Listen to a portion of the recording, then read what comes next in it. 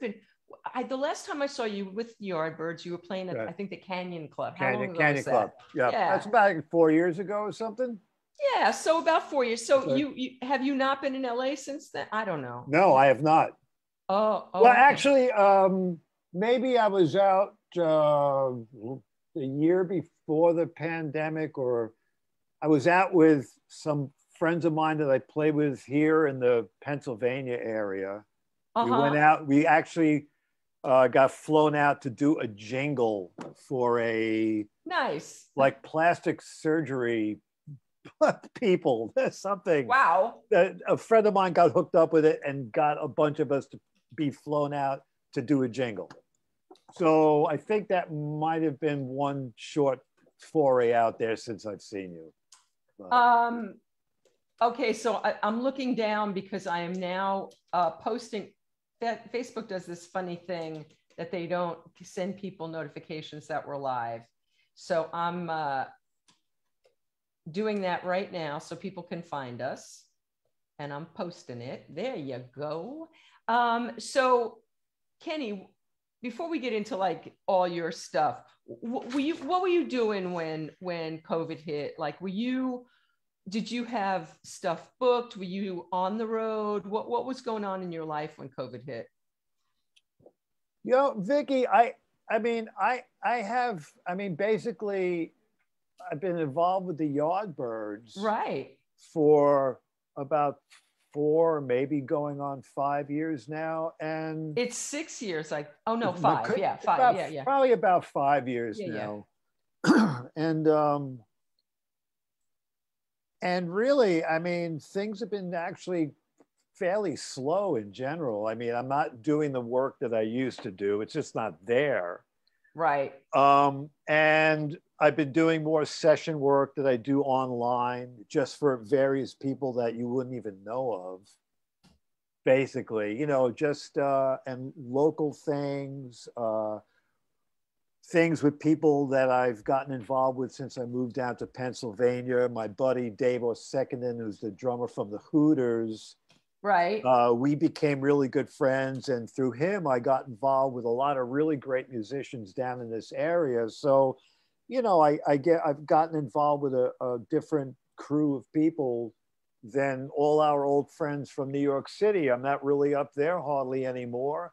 Once in a while, I go up to do something, but it's not much these days. What made you quit Brooklyn and move to Pennsylvania? Well, Brooklyn, I quit a long time ago. Brooklyn, I quit when I met you met my ex-girlfriend that you knew, Benita. Right, Benita. I had lived in Manhattan for over 25 years, and but when we split up, it just I had worked with John Eddy, singer-songwriter John Eddy. I certainly do. I came to see you play with John at least a couple times with Louie. Louie. So. And actually, Louie, I think, was playing drums, and he was part of the reason why I got the job with John, which goes back to 1995 or 1996. Wow. So we're jumping around here, but working with John Eddy was, ultimately my connection with the Jersey thing. And when I broke up with Benita and I left Manhattan to go to Jersey, and I've been working with John ever since. So I haven't been in Manhattan in a long time, actually. Right. I was working with John. Louie would take me to John Eddy gigs and take me home back to Manhattan while I was still there. And the price for that would be 3 double cheeseburgers from McDonald's. So that, oh my God. For the ride back. But I don't know. It's the whole ride for me is pretty. I can organize it for you, but we're jumping around now. So. We don't have to organize it. We can jump around. But I was just curious, like when COVID hit, did it disrupt you? Did it disrupt your world? Like, actually, you know what? No, well, like I'm saying, I wasn't that busy anyway. I was always doing I had like a bunch of things that were just, you can sort of depend on being there. Right, but I mean, like the Yardbirds didn't have anything in the books, or the Yardbirds, the last 2 years affected the Yardbirds. Right. So 2 years ago, everything got canceled. It was supposed to be this year, got canceled again. Now we're working on trying to do it for next year. Oh, so for the last 2 years, the Yardbird stuff has gotten canceled. This is what I'm saying. And then John Eddy got canceled. I mean, or John Eddy decided. I don't really talk to him very much. I haven't talked to him. To be honest with you, I have not talked to him in a long time. But he's been living in Nashville. Right. And since COVID, it just shut down. Exactly. This is what my point was. Now, John, you know, he has to fly in from Nashville now to do stuff. Right. So it could be maybe he doesn't want to get on a plane, which I don't blame him. I don't particularly feel like flying these days either with what's going on. So how have you guys you and Cheryl been living during COVID? Like, did you take it seriously? Did you stay home? Do you go to movies? Do you go to indoor restaurants? What are you doing over there? No, we do not do a lot of that. We don't do a lot of it. She's particularly paranoid being in the health system as a doctor. Right. So she's got to be really careful. Right. And she's got her kids. We mask up. We're all vaccinated. We're doing the right thing. It's the way we feel that the right thing is. Right. And we do go out every so often. And, you know, it's strange because where I live, and I'm not passing judgment, but, you know, we'll be wearing masks and a lot of other folks won't be. And we're just like, okay, you know, what are you going to do? You know, I mean, it is what it is. So, and, you know, I'm almost 70 years old, so I got to be careful about, you know, I'm relatively healthy for my age, but, you know, I got a few little things. I got to, you know, be careful. Right. I can't be stupid, you know, so I got to, you know, do what I got to do. You know, it is what it is. It is what it is, and you got to do what you got to do. Yeah, I mean, you know. We go out to eat. You know, we go out here and there, but I mean, we haven't been going to movies. We'll go to some local restaurants here and there. We go out to see some music once in a while, but pretty much, you know, we stay safe distance, wear a mask, you know. I mean, if you're outside, I'm not going to worry about it too much. But, you know, inside we try to be smart about it, you know. Okay, so now we can roll back. So that picture with Hendrix was total bullshit, huh? But you know, crazy. When I saw that, I was like, oh, Vicki gets a proper verbal spanking for this. What? I did my due diligence. But you know what, though? When I saw that, the first thing I thought was like the memories of seeing Jimmy at the Fillmore East. Okay. 1968 just came flooding back to me, you know, because, you know, back in the day, I was lucky enough to see some amazing shit, man, you know. It's like, I did too. I was at the Fillmore quite a bit also. You played with you played with people that I saw at the Fillmore. I saw Edgar and Johnny and Rick and Derringer was playing with them. I saw them at the Fillmore. Who did you see at the Fillmore back in the day? God, I mean, you saw Jimmy, huh? Wow. Saw Jimmy. I just saw, you know, I saw Santana. I saw the Who. I was at the Who. I was at the Who concert when the place next door caught on fire. Wow. And Roger Daltrey, who was it? Pete. They kicked the fire marshal in the nuts. Get out of here! Tried to get him off the stage. Oh my God. And I was out with some friends of mine and we were like really high, you know. My friend gave me some Tylenols. Oh God. And I had never done that before. And the guy that gave me the Tylenols, he was tripping. I mean, we were just out, you know. So I mean, you know, we were kids, you know, but oh my God. I mean, geez, we saw so much of Sly and the Family Stone and the Fillmore was the best. It was like the best concert hall I have ever been to. I mean, I remember seeing Sly the first time they played there, and I was like second row center, and Larry Graham's bass. I thought it was going to make me crap my pants. I mean, it was incredible. It was amazing, you know. Were you already playing bass then? Yeah, I was playing. I wasn't playing professionally yet. It was getting close. You know, was probably, I was in Dust at the time. Oh, you were? Okay, first, yeah. So, but at that point, probably we were still trying to find ourselves, and probably we weren't even the trio that it became ultimately. We were before that. Right. Okay, so let's roll it back and get chronologically here. So you're a kid in Brooklyn. What part of Brooklyn did you grow up in? So Kenny? I grew up basically 3 blocks from Brooklyn College and Midwood High School. I grew up on Ocean Avenue between Glenwood Road and Avenue H. And so what high school did you go to? Well, ultimately I went to Erasmus because I moved to another neighborhood. Okay. So. All right. And what? Yeah, go ahead. What were your parents musical? Did you come from a musical home? I know you have an older brother who was musical. My older brother, who's no longer with us, he was a musician, and my parents liked music, but they didn't play an instrument or anything. But they, you know, they enjoyed opera and show tunes, and you know, I remember having the South Pacific with Mary Martin in the house, and my father would sing opera in the shower, and you know, just stuff like that. But my brother, what did he play? My brother was a drummer. And so there was an old set of Rogers drums in the apartment that he started on.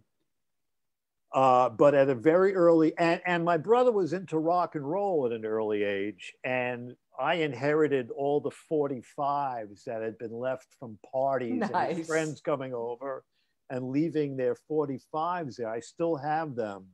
Wow. And I cherish them in all their scratchy, noisy glory, monophonic sound. And I still love that sound to this day. Do you play them?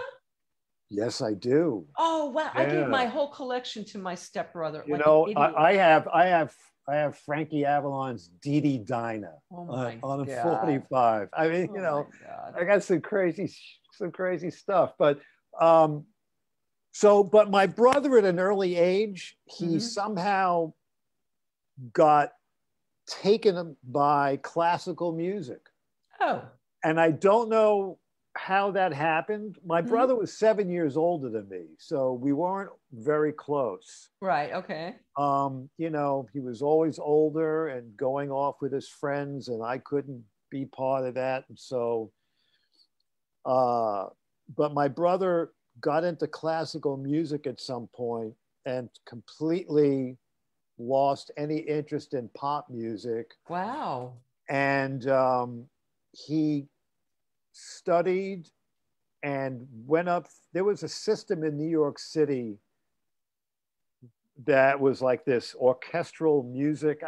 All I know is that there was this thing called the All Borough Orchestra. Sure. And then there was the All City Orchestra. And my brother went through all that and then ended up going into Juilliard. Wow. And then he studied. That is the toughest school in America. So I've heard, and I've been told that by other people that went there. And my brother went to Juilliard, and my brother ended up playing in the New York Philharmonic, and he worked for quite a few years under Leonard Bernstein. What, as a drummer? As part of the percussion section. Wow. Yeah, I mean, he studied timpani. Loved. He was totally mad for timpani. You know. Wow, Leonard Bernstein. That's crazy. Yeah. My brother was trained. The expression, you know, to read fly shit. You know, he could read, like he was a reader, but he wasn't the type of guy that would improvise or play really out of the orchestra. Like he didn't play in a band with people. His thing was going to play symphonies with the orchestra. Wow. The Philharmonic. That's what he did. He put on a tux. Wow. Wow. No, it did. We were like, you know, it's weird because I love classical music now, Uh-huh. but when we were young, we were fighting all the time on whose time it was to practice. And Okay, so you were both playing drums? well, at first I started to play drums, and we had moved to another neighborhood, and I couldn't get away with making the noise anymore. It's amazing that my parents weren't evicted from wherever we lived, because You it lived in was, apartments? we lived in apartments. There Wow, were drums in an apartment is crazy. neighbors and echoing into the courtyards, Wow. and and How were your from parents with both of that? us, my Were your parents. parents were they okay with it? They must have been. Don't know how they put up with it. Oh, I really, wow. when I think about what we must have done to them, Oh my God. because then I started to play bass. When I discovered bass, you know, I was always rhythm section oriented. I was Okay. always, you know, I always heard bass and drums. It was always rhythm section. I mean, I loved drums first, Mm-hmm. but you know, my father built a homemade, he made his own, we didn't have a stereo. We had a high fidelity monophonic Sure. system. And Sure. he built everything himself. Wow. But I just remember hearing and being drawn to the bass and going to my favorite pizza place and listening to the jukebox Oh, pumping out bass and listening to Motown records and hearing mm. the bass. It just got into my blood. I just was always, you know, it wasn't pianos and it wasn't guitars. I just heard bass and drums, you know. And to this day, as a bass player, I love drummers, you know, like I love hanging around drummers, and I love talking to drummers about drums, and I love watching them. And I love, you know, all the drummers that I've worked with over the years. You know, I'm always, I was just you going to know, ask you, discovering, you know, locking into people, you know. we're getting unlinear now, but we'll come back. Who are some of your favorite drummers to play with, Kenny, over the years? Oh my God. I mean, you know, when I was You've growing played with up, everybody. well, I mean, the people that I've played with, Right. well, That's what I'm God, I asking. mean, I've played with so many great people. I mean, But who, when you well, get to I it, mean, well, one of the greatest drummers I played with early on was mm-hmm. with Dust was Marky Ramone. I mean, he was an amazing powerhouse with incredible chops at a really young age, Mm-hmm. you know. And you know, when you see him with the Ramones, he does that gig great, but he really is capable of a lot of other shit that Right. we used to do with Dust. Right. You know, Right. because we really covered a lot of ground. I mean, a lot of ground. So we were hard rock, bordering on metal, progressive. I mean, and Mark was like, I used to always think of Mark as like the combination of Mitch Mitchell and Elvin Jones. I mean, he was really, but so early on. But I mean, look, I mean, all the people. I mean, I've worked with Tommy Price and Kenny Aronoff, or Carmine Appice and Corky Lang, and uh, I mean, and I don't mean to, you know, if I'm not mentioning people, it's just because You're not thinking of them. I got can't it. think. But I Right. mean, I've worked with so many great drummers, so many great drummers. Okay, so roll it back. So you start playing bass. So how do you get your first bass? How does that happen? How did that happen? Yeah. How'd you get it? How old were you? I was 14. Um, a kid in my junior high school had a Fender bass that when I saw it, I just flipped out of looking at this thing. And I wanted to play it. This is what I wanted to play. I don't know if I really understood the concept yet at that time, but I needed to have this instrument. And I bugged my mother, you know, just drove her crazy.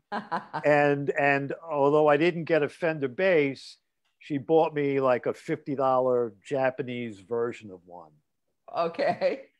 And what happened was, here's an interesting story. So I got that bass when I was 14, and I didn't really have anybody to play with yet.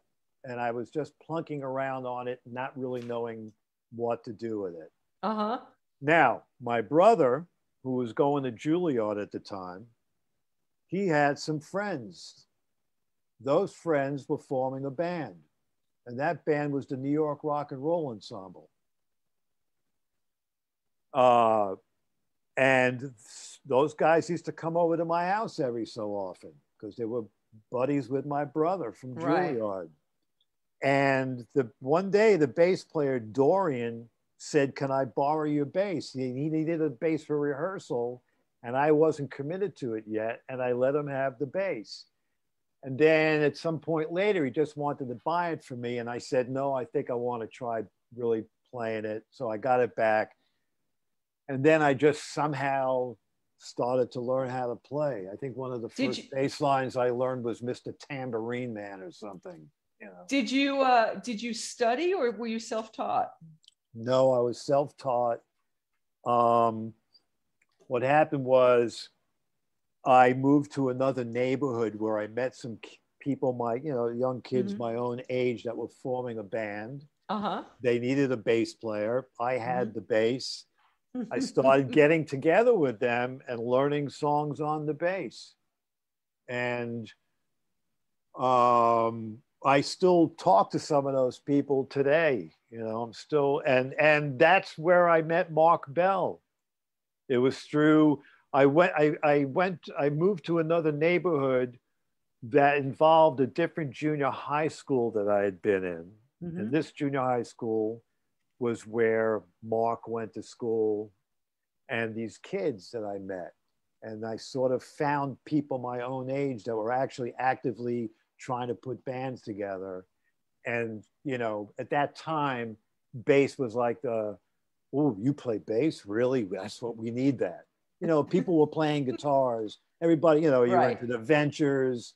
Right. But bass wasn't so, and I happened to have the bass and was trying to learn how to play it. So I found a place. So in the days before YouTube, you just playing songs over and over and over, or you records. Have it in your head and you're able records mm-hmm.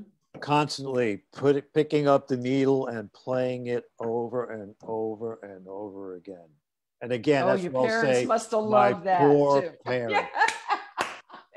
And the other thing was, so I moved to this other neighborhood in another apartment, and now I'm playing the bass in this apartment. And there was these. So you have an amp? You have an amp to go with your bass? I had an amp, and my brother was practicing drums also. And there was this guy that lived on top of us who wanted to kick our asses on a daily basis. He hated us, and he used to drop his barbells on the floor when we were practicing to complain. I'm telling you, I can't believe my parents put up with this. Holy shit! Wow. My parents were saints. My mother was a saint. Did your parents live to see you have success, Kenny? Yeah. Great. Yeah. I gave when I got a gold record when Stories.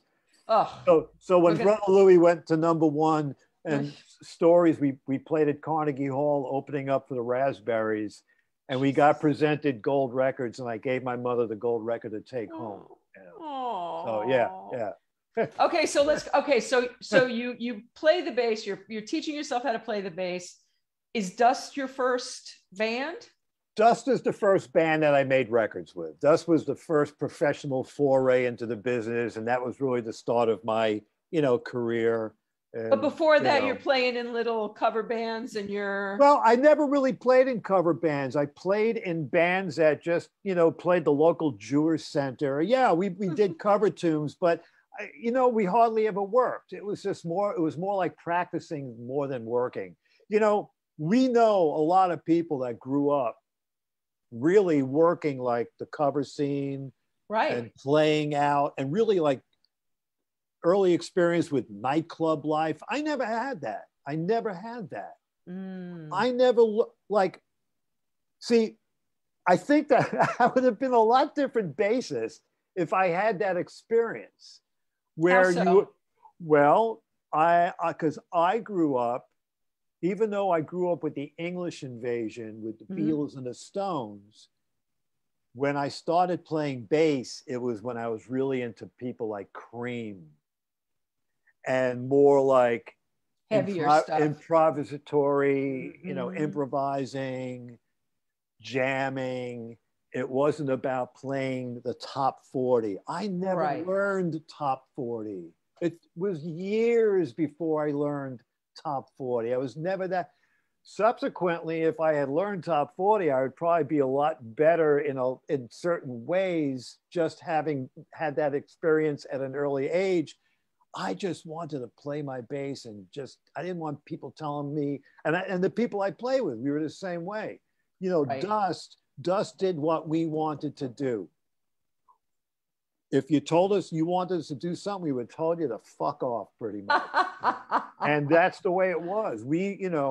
Um, so, but, you and I, if you think about all the people that we know that are still around at our age that started at the same time, a lot of Mhm. people came out of playing discos and clubs in the early days of the Long Island scene, of the Jersey scene. I never left Brooklyn. I didn't know about Long Island and New Jersey. I didn't know any of that. I didn't even know about the discos in Manhattan. I didn't see the Rascals or Billy Joel back in the early days, or the Ronettes at the Peppermint Lounge. I didn't see any of that stuff, Mhm. but I just had the experience the way that I came up in it, and sort of had to play catch up later on with that kind of stuff.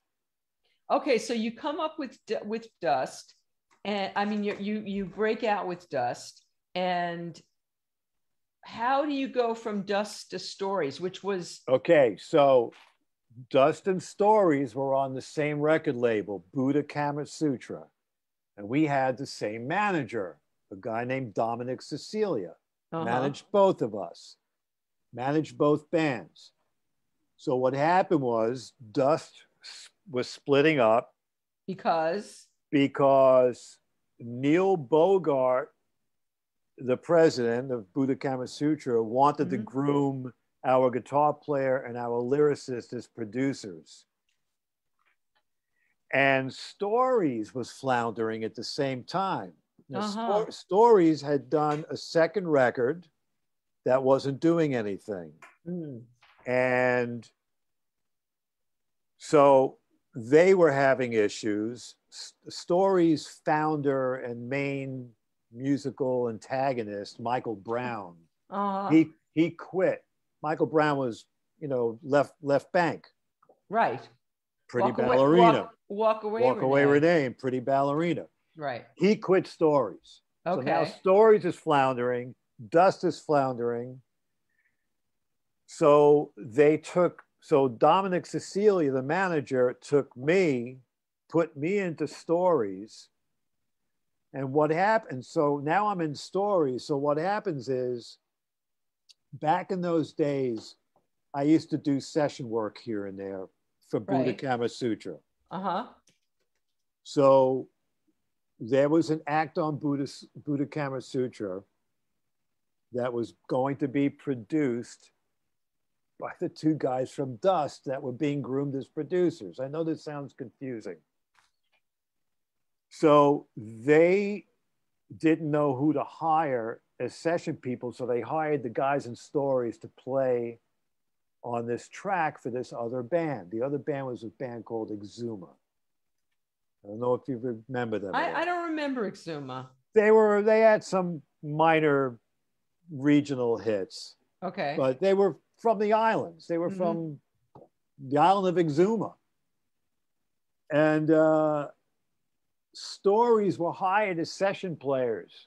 Neil Bogart, the president of Buddha Kama Sutra, he got the song Brother Louie, wanted it to do it with Exuma. Stories was hired as session players to record Who those wrote tracks. Brother Louie? Hot Chocolate. Oh, okay. They wrote, and Mhm. they wrote it. The two guys, I forget their names, they wrote it. And they released it first in Europe. So Stories were hired. We went into Bell Sound Studios. We recorded Brother Louie for the band Exuma, produced by the two guys from Dust, Richie Wise, our guitar player, and our lyricist, Kenny Kerner. Mm-hmm. And then when Story's singer, Ian Lloyd, he put down a scratch vocal for the other band singer to learn. Right. And when Neil Bogart heard our track with Ian's vocal, he said, fuck Exuma, this is going to be the next Story single. And that's how it happened. And so all of a sudden now you're in Stories. So what they did was they took Brother Louie, put it on the second Stories record that wasn't doing anything, and re-released it. Ah. And then the song, I don't know what the album actually did, and I was never on the original album. It was the right. You were on the song, but I was on the single that they right. added on and then re-released it. So that's how that happened. And so that had to change your life. I mean, having a number one has to change your life. What was that? You were still just a kid. How old were you when that happened? I was like 21. Jesus. 21. So yeah. So what is that like? You're getting a gold record. You have a number one. Well, you know, we worked for like over a year on the strength of that record. Mm-hmm. Then we did another album, and you know, Stories was always sort of like a arty, more progressive, more arty, serious kind of a band. And once we had Brother Louie, the record label just wanted more Brother Louie's. Yeah. So we were kind of forced to do some other tunes like that, which made Ian Lloyd, I know he was very unhappy about it. And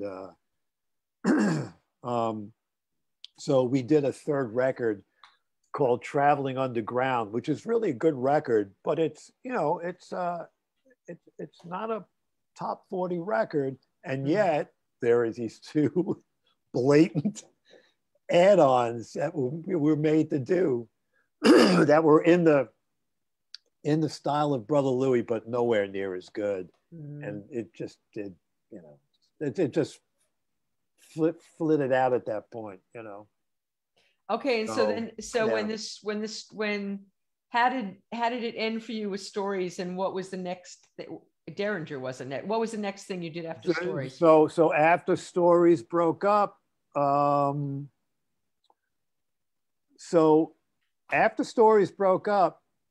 keyboard player from Stories was friends with the keyboard player who at the time was playing with Hall Oats. Ah. Hall & Oates was looking for a bass player because their bassist, who was Rick Laird, who was a monster Mahavishnu Orchestra guy. Mm-hmm. Rick Laird, tremendous bass player. I actually took a few lessons from him.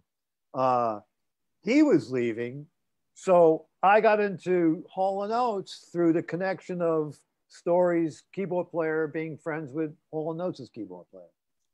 So I did one tour with Hall & Oates. And they were huge then, weren't they? No, they were not. Oh. This was before they were huge. Oh. And they had a really kind of oddball left field sort of record. They had done this record called War Babies, and it was produced by Todd Rundgren. And it was not commercial in the sense as how we know and love Hall & Oates. Right. Not there yet. Not there yet. But they did have Sarah Smile at the time. Mm-hmm. But that, I think, was only kind of a regional thing for them. That it's Sarah Smile was re-released sometime later on when it became really big. Right. But they had it out earlier, if I remember correctly, and it was just sort of, you know, wasn't a hit. Right. So I did a tour with Hall & Oates, and we opened up for Lou Reed. Oh my God, where? Oh, I don't remember. East Coast, you know, kind of East Coast reach, you know, just I don't really remember exactly. Maybe some Midwestern stuff, you know, nothing too expansive. But That was very strange. That was a very strange combination. And it would be where Hall Notes, you know, at that time, Hall Notes was also known as an acoustic duo from what they had done earlier. Uh-huh. And then so they, I think Daryl and John would come out and do that first, and then the band would come out to do this War Babies record. So their diehard early fans were not, it was almost like Dylan going electric. Right. People didn't want to hear it. Right. And then we're on the tour with Lou. So you're really talking a strange juxtaposition of fans and music, and it was a job. It was a gig. But wait, I got to tell you this. At the end, you know, so you know who was managing Hall Notes at the time was Tommy Motolla. No shit. Yes, and at the end of the tour, I'm surprised he didn't want to make them more commercial. I would think he would like push them to be commercial. Well, I'm telling you, this is early on. This is 1974. 1974. Right, yeah. So at the end of the tour, I didn't get paid. So this is a funny story when I tell people this. I actually took Tommy Motolla's small claims court. Holy shit! Why didn't he pay you? He wouldn't pay me. It just felt like you know, go away, kid. You bother me. You know, it's like. Wow. Yeah, so I actually had to go to small claims court. Did you win? Yes, I did. Okay. I mean, you know, so when I think back to it, I go, geez, you took Tommy Motolla. I mean, that could have been dangerous. That could be a career breaker right there. That could be a leg breaker. Yeah, right? that too. But you know, and then so I did that, and then I got a call about auditioning for Leslie West. And is that when Mountain was huge? No, this is that's Mountain. after Mountain. This is after Mountain, and this was during the Leslie West band period, of which there were variations on that. So, Carmine? Was it Carmine? No, this was Leslie and Corky. Okay. And I don't remember who was there before. And playing, playing rhythm guitar was Mick Jones from before Foreigner. Wow. Yeah. So I got called up to do an audition, and I ended up going to some rehearsal studio somewhere in Manhattan. I don't remember where it was. And there was a whole bunch of people ahead of me, and I was just sort of hanging around, and people were coming in and people were leaving. And I was the last guy in.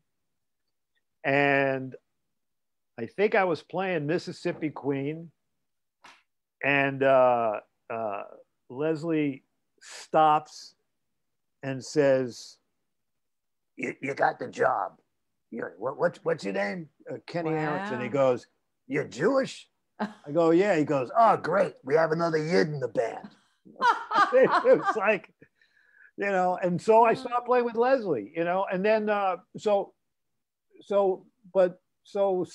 I played with Leslie, and then at some point, midway, kind of near the end, maybe, there was a weird falling out with Leslie and Corky, and Corky quit. That's where Carmine came in. Oh, I see. Place. So that was the first time that I played with Carmine. But now Carmine and Timmy Bogart were heroes of mine from Fudge and the Cactus and those bands. So I was like, geez, you know, playing with Carmine. So yeah. Wow. So that's how that happened. Okay, wait. So Tony wants to know, is that picture with Ginger Baker a real picture of you? Is that really you? Oh, yeah. Yeah. Okay, how did that happen in 1968? So back in those days, all the English bands coming over in 67, 68, they all stayed at the Gorham Hotel on West 55th Street. That was the place where they all stayed. Okay. And I had these friends that somehow found out that Cream is staying at this hotel and blah, blah, blah, blah. And we all went there and we just hung out until they came out of the hotel. We met them. and they let us come up and hang out with them. Yeah, because that was like, that wasn't outside that picture. You guys are in. We were in. That was the Gorham Hotel. It's now probably luxury condominiums. And what band were you in then? What were you doing then? I was still at that point. That was like 1967, 68. I was just starting to play with Dust. Maybe. I mean, there's a picture of, I don't know. Do you know who? I had a friend. There's a picture of another friend of mine, and there's another picture of me and another guy. And it's this guy, Elliot Michael, who now owns a very successful vintage guitar business. And he's in Nashville called Rumble Seat Music. And he's in that picture of me. We were best friends. We lived across the street from each other. We used to jam in his basement all the time. And it was these friends of ours that found out about Cream staying there. The Jeff Beck group used to stay there. Oh. We went there to hang out. We met Jeff. We met Ron. I hung out with Ronnie and Rod Stewart. I took a walk with them through Central Park. My buddy and I tried to get him back to Brooklyn to have like some real Italian food. I mean, it was like they were like, you know, they were older than us, but they were almost like kids themselves, you know? Yeah. I mean, wearing their crushed velvet pants and they had the great hair. I mean, Ronnie and Rod. And I still remember, you know, Rod's like a major model railroad fanatic. You know, I never knew that. I just heard that recently. You need to look it up and see what he does or what he's done. Even then, when I went up to his room, he was building a model. Oh, stop. Railroad. On the road? On the road, he had model train that he was building like he was making a boxcar, like building it. It was, yeah. That's crazy. I still remember that. He's he's a model train fanatic. I think it's great. Did you ever get to play with any of those guys? No, I've never played with them. Well, I mean, when I auditioned for the Stones, I got all right. So but now you're really jumping. We're jumping and we'll go back. But since we're here, you have to tell that story. You have, you know. Okay, so Dan Hickey, an old friend of ours from back in the day, wrote me this morning. Another great drummer. A great drummer, and Dan said, "Did you know that?" And I'm not going to tell what the punchline is. And I said, "No, you're kidding. That didn't happen." And he said, I'm waiting. You're going to have to ask him. And so I said, "All right, I'm going to ask." So, all right, I'm asking. So tell me about your Stones audition. Okay, well, so I found out that it was happening. Okay. What? This is 93? 93. Okay. 93, I was playing with Joan Jett. Okay. And I found out they were auditioning. And at that time, there were a bunch of guys from New York that were on their crew. David Rule was one of them. And I was trying to figure out how do I inject myself into this equation here? I got to get a shot. Wait a minute. Is it word on the street? How do you know that the Stones are auditioning basis? Is it out on the street? What's going on? Well, you know what? I mean, I used to rehearse a lot at SIR. So if you were hanging around SIR, you would hear shit. Right. Because everything was revolved around SIR. Okay. So something, you know, I was trying to figure out, well, I don't expect ever to get the job, but I've got to at least get a shot at it. Because could not live with myself. So, there was a guy named Bud Tunick, who was a friend of mine, who was involved with running Nile Rodgers' production company. And of course, Nile was involved with, you know, new Mick, Stones, a lot of interconnection stuff going on there, business-wise, production-wise, you know. So I think I went and asked my friend Bud Tunick, "Hey, could you do something?" He goes, "Sure." He goes, "Why don't you get me a picture, give me a cassette at the time, cassette of like, you know, a bunch of, you know, like 20 seconds of a bunch of things that you played on, and I'll pass it along." So I got him the cassette, and the picture I gave him was me in a gondola in Italy going under the Bridge of Sighs on a visit to Italy that I had just been on. And why that picture rather than you? It was a great picture. Okay. It was a great picture. Okay. It was just a great picture. I figured, you know, yeah, if Mick sees this, he could appreciate it, you know. Okay. So I sent it in, and you had your hair in those days. I had my big hair. Oh God, yeah. I had my big hair, and big ego. And a skinny malink. Skinny malink, because we were doing some bad things back then. I didn't have any fat on my body at that point. No, you did not. But anyway, so I sent that in, and all of a sudden I get it's a Saturday. I think it was a Saturday morning, and I'm home with Benita, and I was in the shower. Mm-hmm. And Benita comes into the bathroom and goes, somebody representing Mick Jagger is on the phone. You got to get out of the shower. Mick Jagger wants to talk to you. And I get out of the shower. Holy shit. And I'm just buck naked. And I'm sitting on the couch, and I pick up the phone, and it's Mick. Jesus. Telling me that he heard the tape and he saw the picture and he wants me to come down. Wow. And he's looking forward to having me, he saw my resume, really looking forward to having me come down and audition. Holy shit. So then So now wait a minute, you're buck naked, you're talking to Mick Jagger. Talking to Mick naked. Right, perfect.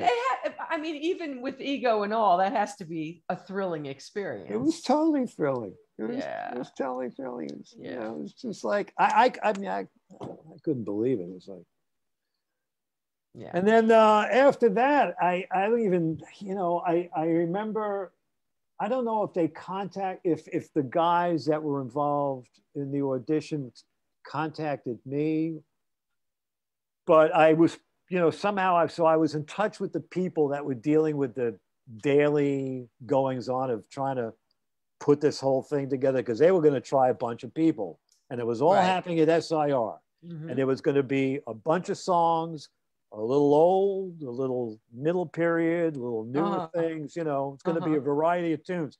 So I remember, I think it was David Rule that I said, hey, listen, can you get me in like later on if possible? And he said, I'll and he was going to help me out with that. And actually, so you wanted to be remembered. You didn't want to be. Well, no, I didn't want to go in like when it was all first starting. And I was hoping to get an idea of what tunes to learn so I could sort of be prepared. Mm-hmm. So what happened was I think it was David that was able to hook me up, did me the favor of getting me in at some point. Maybe I was like number 14 or something. And every few days he would call me and tell me what songs to learn, because he'd be there every day hearing what they were doing. So by the time I went in, I pretty much knew what they were trying out on people. So I went in, and I had this really hot pink jacket that I had bought on a tour in Japan with Joan. I had this really great, really cool jacket. And you were always styling like crazy. Well, as soon as I walked in, the guy said, Kenny, ditch the jacket.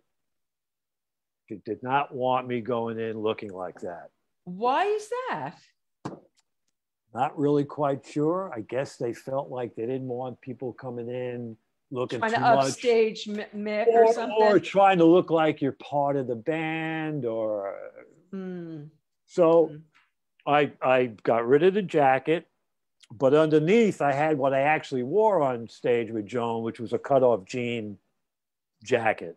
So I was still comfortable and I go in, it was on the sound stage, and I'm kind of setting up my shit, and all of a sudden, actually before I went in, Ronnie came out to greet me. Nice. And he couldn't have been more charming. I mean, Ronnie was great, totally charming. And then when I went in, so Ronnie was there, and then Charlie came walking in. Keith comes in, and Mick comes in, and Keith says to me, would you like a drink? I got a cooler full of Stoli, you know? And I was like, now, you know me, I'm a drinking man. You're a drinking man. And I turned it down. No, you didn't. Yes, I turned it down. Get out of here. I turned down a drink. Yeah. I can't even imagine such I can't imagine. I can't believe I did that. Apparently he talks about it in his book or something. Really? That's what I heard. I haven't read the whole thing. Okay, so did you lose the gig because you turned down the drinks, do you think? It's possible. I don't know. But so here's the story that you So did you hear. turn it down because you didn't want to compromise your... Yeah, I actually thought I'll be on my good behavior and be, you know, you know, it's like I felt like, yeah, I'm doing an audition. I'm not just going to take a drink, you know. Right. I was so freaking nervous. I wish I did take the drink, you know. But nevertheless, but this is the story that you want to hear. Yeah. Yes, I do want to hear. We're playing, and I'm kind of on the side where Bill would have been.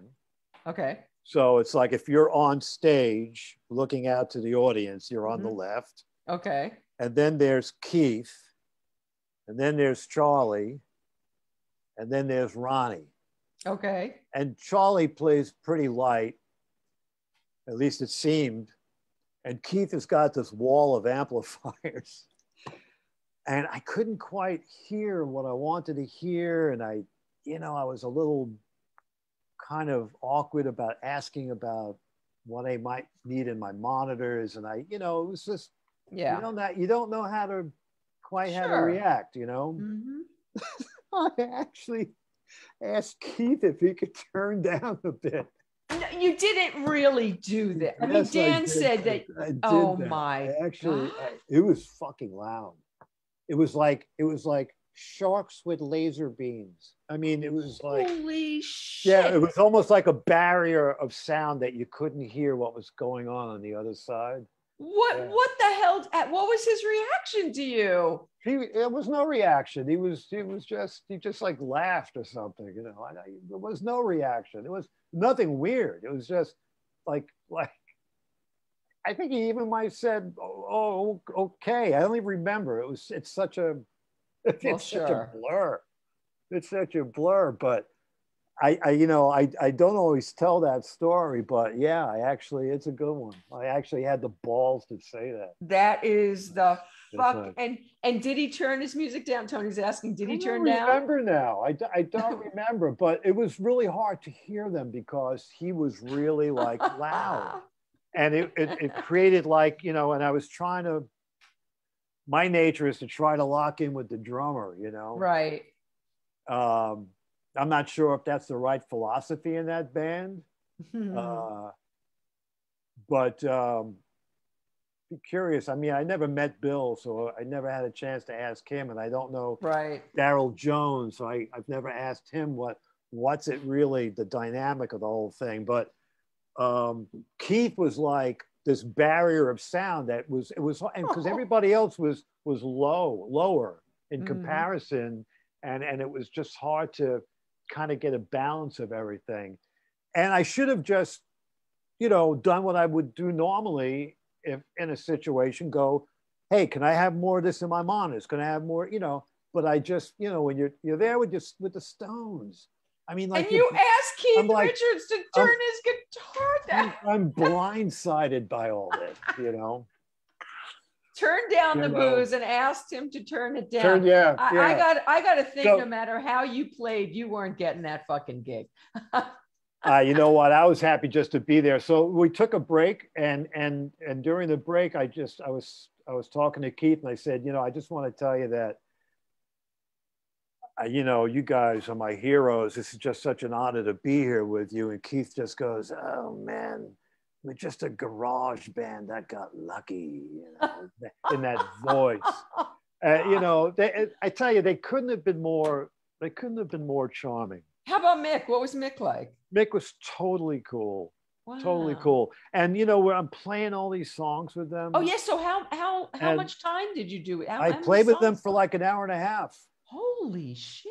Yeah, and I'm playing all these tunes and like we're all like sort of in a, you know, on stage together, and Mick is doing his Mick thing and you know, and you know what was amazing? You know how these people are like so much larger than life to you? Yeah. I couldn't believe how little they all were. Really? Yeah, yeah.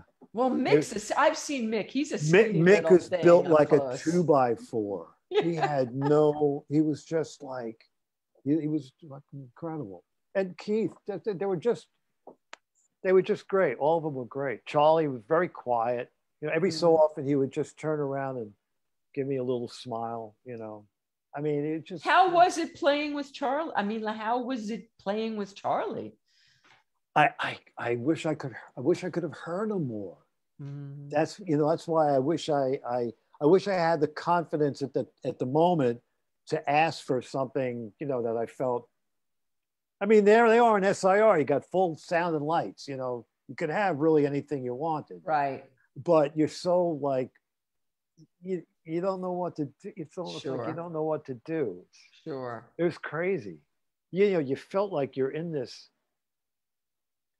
realm of like you're in this light with these people that are just so yeah, you're like, what am I even doing here? You know, you really felt like you're, you know, for whatever I've done in my life, at that point, I realized I'm here and I'm with these people that are just it doesn't really special. Yeah, really special. I mean, this is the shit. These people, these are the people that this is like God. You know? Oh God! Have you did you ever bang into any of them again after that? No, I don't think I. No, I don't think so. You know, I mean, I've worked, you know, and I've worked with Chuck Leavell as a keyboard player, you know, before all that. But and Chuck wasn't there at that point. In fact, Mick was playing some keyboards.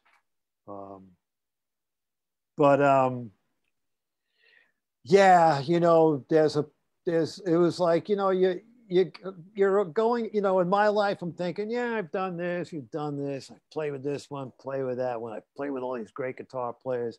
Then you go in and you play with the Stones, and you're like, you feel like crying. You feel like a little girly man or something. It's like this is the big shit, you know? Yeah, like, that's the big and you shit. know what? I was just so happy I could have been able to do it. Yeah.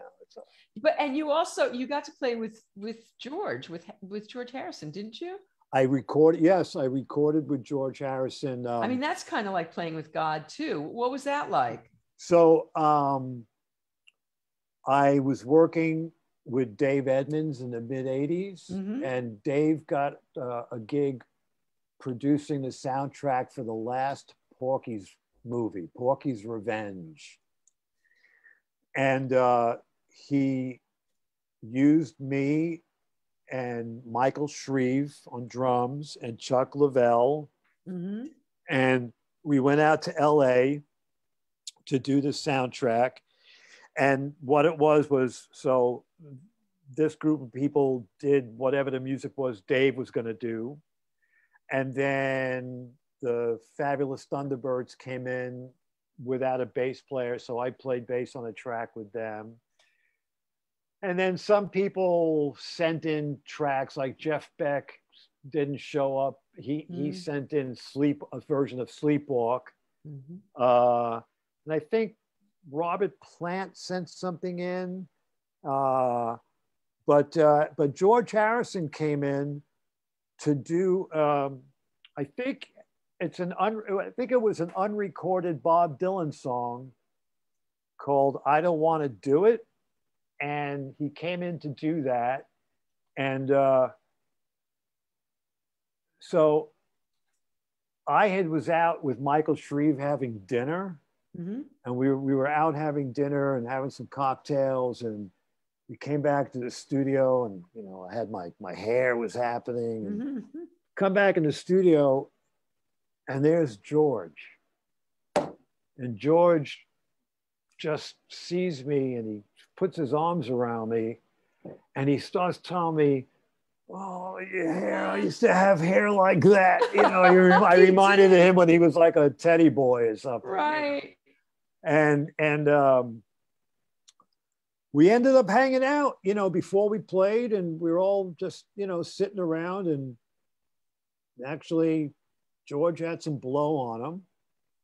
Nice. And so we did some of that, and we were just, you know, sort of passing it around. And but what was funny was, here we are, you know, snorting a little blow and hanging out, and somehow I was telling him some story about when I was a kid, how I wanted the Hofner Beetle bass really, really bad, and I used to even hang pictures of it up on my bedroom wall, you know. And in the course of the conversation, I was saying something that made me end with like saying, "God damn it." And when I said that, George goes, "Naughty, naughty." Wow. I'm thinking, wait, but you're doing blow. You're telling me. It was just, but George was really cool. He was really nice. I mean, we did this track, you know, I remember him, he was sitting down like on a carpet with his legs crossed when he was playing. And we did this track and it came out really well. And, you know, I mean, what's the track? It's called "I Don't Want to Do It," and it's on the Porky's. It's on the Porky's Revenge soundtrack. Right, but it also got re-released on a later some kind of George Harrison compilation record. I don't know what it's called. There's another version of it. It's sort of the same track, but somehow I think another solo was added onto it. There's something different about it. But no, it's a great song. It's a great tune. Okay, so now let's back out. So you were out with Hall & Oates. What happens after Hall & Oates? After Hall & Oates, I got contacted to play with Leslie West. Oh, right, so, that was Leslie West. So then you do the Leslie West thing. Did the Leslie West thing. Then that ended. I know there's a Derringer coming here soon. Oh, I have a funny Leslie West story to tell you. Oh, good. When I got the job with Leslie, I got notified to come up to his manager's office for a brief meeting. And his manager said to me, "Kenny, use this as a stepping stone in your career. Do not lend Leslie any money and do not lend him any guitars." Wow. And he goes, "And you'll be just fine." That's hysterical. Yeah, that was the advice I got. So, did you heed that advice? Yes, I did. And subsequently, I heard a lot of stories about having to do with that from people after me, and just shit that Leslie used to pull with people. Because, you know, I love Leslie, but he was a scoundrel. Wow. You know, but he was brilliant.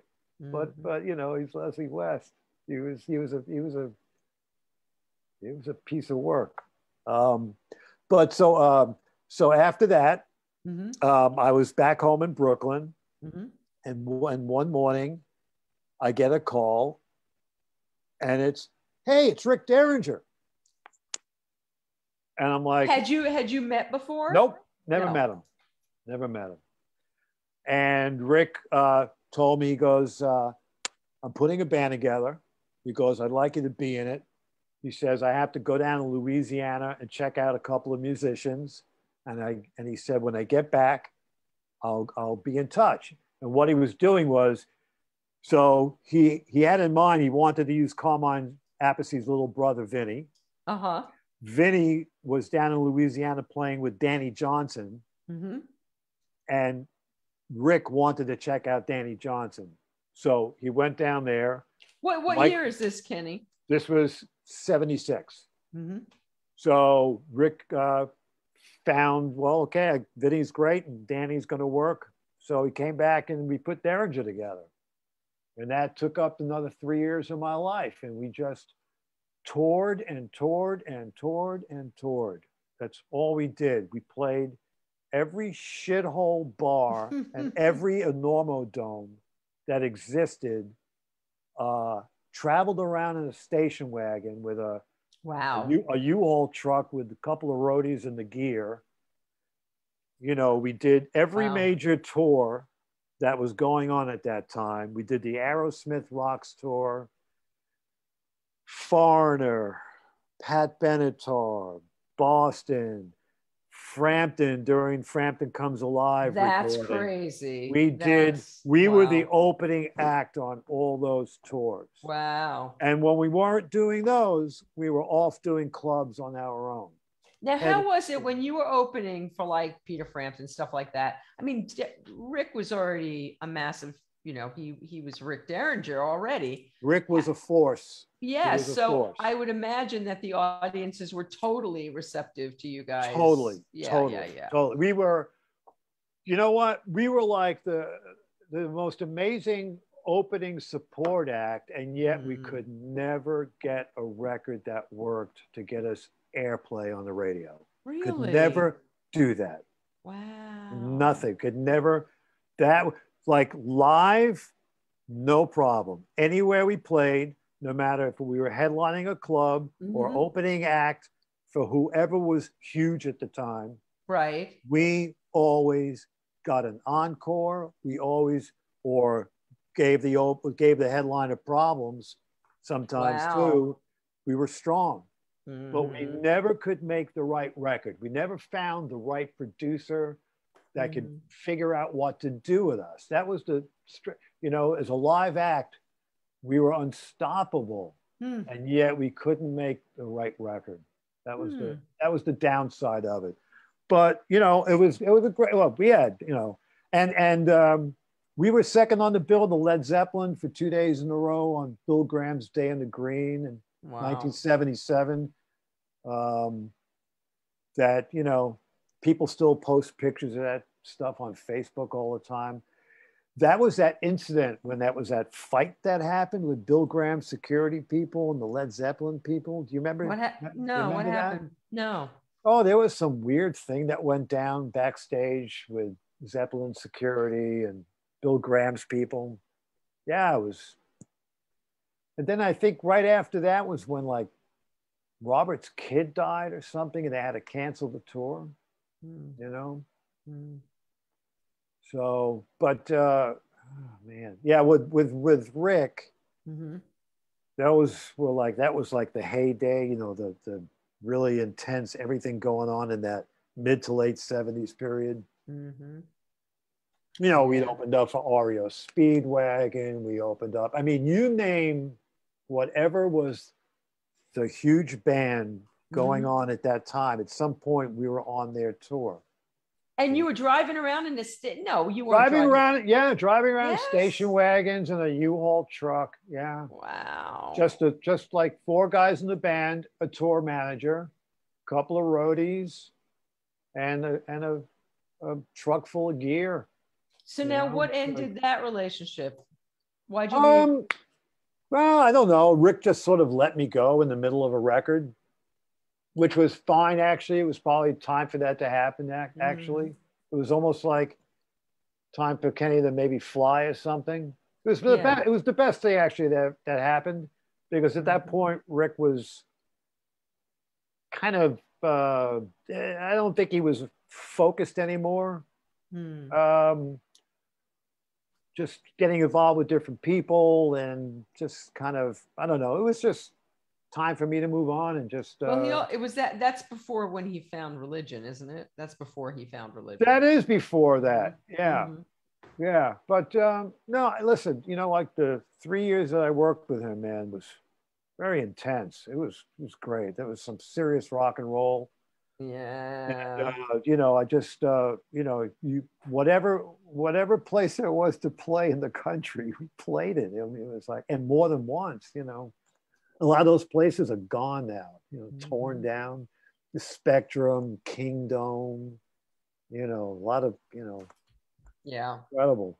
You think back. And so after Rick, after Rick, I started just, you know, I'm a sideman.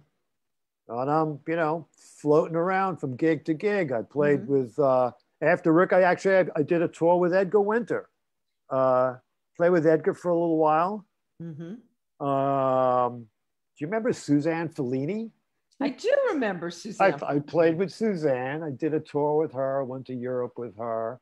When did you play with Graham Parker, which I didn't know about? Graham Parker. I love Graham Parker. Wait, you know what? brain fart. So Okay. Graham, I played with Graham. Geez, I can't remember now. There's like around 1990, I guess, or so. Hmm. Um, God, I saw him a like couple like in times the around then, but no. 90s, I worked with Dave Evans. I toured with Mick Taylor. I worked with Somebody Graham, asked, what was that like with Mick. with Mick Taylor? Yeah. Oh man, well, Mick Taylor was always one of my favorite guitar players. Uh, Mick wasn't a particular happy camper at the time I was playing with him. Mm. I think he had, I think he was straight at that point after whatever he'd been through with the Stones. Mm-hmm. But you know, he wasn't easy to get along. We got along eventually, but it was a little strange at first. But you know what? Mm. I mean, that guy, Mick Terrell, was one of those people that all you had to do is play two notes, and you know it's Mick. You know what I mean? Yeah. That to me is a God-given gift. Yes. You know, to have a sound that just comes out of your hands like that. Mm-hmm. You know, and I'm really happy I got a chance to play with him. I mean, it wasn't always easy, Mm-hmm. but I got to play with another person that I really admired, which was the keyboard player Max Middleton, who was Mm-hmm. in the Rough and Ready version of the Jeff Beck group. Uh-huh. He was playing keyboards, and he was just amazing and a really sweet guy. Mm. And John Paris was playing guitar in that band too. No kidding. Yeah, so we all played together. So, you know, it was The nice. first It was time I nice. saw John was as a bass player when he was playing with John was a Johnny. great Yeah. bass player. Mhm. John Paris I hate to say it, but sometimes I'm like, fuck, this guy, man. He's like, this would piss me off. He was so good. He was really, John was great, man. Uh-huh. John was Yeah. great. I saw him play a few times John was with great. Johnny. He was great. Yeah. But talk about playing loud. When John played guitar, he was the loudest guitar player I have ever heard. John Paris? John Paris. John Paris played loud and he wore earplugs. Yes. But he played loud for everybody else. And it was Right. like, wow. I know. Yeah. Funny. No, I used to, you know, when I was living in the city, I'd come out and play with him every so often. That, you know, whether it was at BB's or, you know, I mean, before that, I can't. You play. I'm sure you came. I'm sure you played with him at the Rock and Roll Cafe. I have Oh, that great yeah, picture. yeah. That great picture of you playing with Tommy Burns and with Louie at the Rock and Roll. And Huey got on the thread today, and he said he's playing my. I saw that. I saw that. I saw that. Yeah, that was and then what was the other place on First Avenue we used to didn't wasn't there a place on First Avenue that I don't remember. I used to play with Red Saddam also. Remember Red? Mm-mm. No, Red? Rockabilly guy? Wow, okay. No, but you were playing with George Worthmore when I George first met you. Worthmore. I used to play at Dan Lynch's with George. And you also played at the Rock and Roll Cafe. And I kind of phased you guys out because I was moving the rockabilly out and I was moving the rock and roll in. George, I George see him Worthmore. on Facebook every so often. Okay, so how did the Joan Jett thing happen? The Joan Jett thing happened from were you friends with Ricky before you did Joan? We were acquaintances, Mm-hmm. not really friends. I Mm-hmm. wouldn't consider we're acquaintances. Even now, I was never really close to him in any way. Mm-hmm. So let's see. Tommy Price and I got a call from a friend of mine that was in the business at the time, who hooked me up. She said she had an artist coming into New York City from France who wanted to use a New York band or a New York rhythm section to do a record with. She goes, do you have a drummer you work with that you can come down and audition for this guy? And at the time, I guess I had been working with Tommy. God, you know, Vicki, it's weird. It's like you remember certain things for so long, and then all of a sudden, without like my resume in front of me, Right, it's like, it all blends all of a sudden. together. So I'm sorry if I'm having a brain fart. Not at all. Tommy and I were doing something. I forget what it was because he was the guy that I thought of first based on whatever we had been doing. Okay, wait. So I have to go through everything. So it wasn't when you were doing Billy Squire, Billy Idol, Brian. Okay. So it was Billy Idol we had played with. Okay. So that was 87, right? So after Billy, that would have been the most recent thing I'd done with Tommy. So when this happened, that's why Tommy came to mind. And we got the job and we did this record for this French artist named Etienne Daho. And he brought in some people that he worked with, and then he used me and Tommy as the rhythm section and paid us really well. And and then Tommy, I don't know if it was to return a favor or what, but Tommy turned around not soon after and said, "Hey, Joan's looking for a bass player. Are you interested?" And I said, "Yeah, sure." And again, I just revolved around SIR. Joan was rehearsing at SIR, and I went down there and just got the gig. It just worked. I don't even know if they were auditioning that many people at all. I just came in and learned shit and got the job. You did that for a while. I did it for almost like 4 years. Almost. Yeah, that's a long time. Yeah. So how was that? And she was at the height of her fame in those days. No, her biggest stuff came before that. Her biggest stuff really came early 80s, with Ricky Byrd, with that original band. Right. But I really liked Joan, and I liked playing it, but it was a little hard I didn't get along with the management too well after a while. John Iosa. I knew John Iosa. No, Kenny Laguna. Oh, Kenny Laguna. My God. Kenny was so protective of Joan. Very protective. Oh, yeah. But there was a part of Kenny that I actually really liked because Kenny had been around in the business at a time that I could ask him about, "Hey, Kenny, do you know who played on this record back in the day?" And he would know this stuff, like on Four Seasons records and shit that I was into, like, older stuff that I was really into. So that part of Kenny I actually really enjoyed. But he, his way of doing business was, and we came to Loggerheads because he came to the band and invited us to write stuff for a new Joan record. And I wrote a song. I wrote everything, everything, the music, the lyrics, the melody. I went up to the office. I sat down with Joan and taught her how to play it and everything. And he basically ripped me off for everything, What? Yeah.